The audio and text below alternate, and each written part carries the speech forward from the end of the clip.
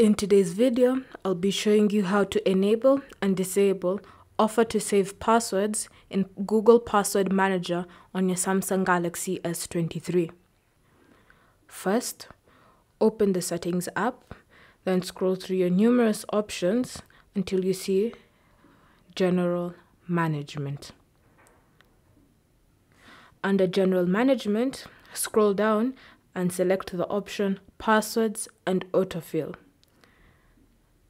Next, select Google, and under Google, you should see the settings linked to the Password Manager. The first option should be Offer to Save Passwords. With a toggle right next to it, simply tap on the toggle to disable it, and if you want to enable it, simply tap on it again. Thank you for watching. If you have any questions or comments, leave them down below and we'll get back to you.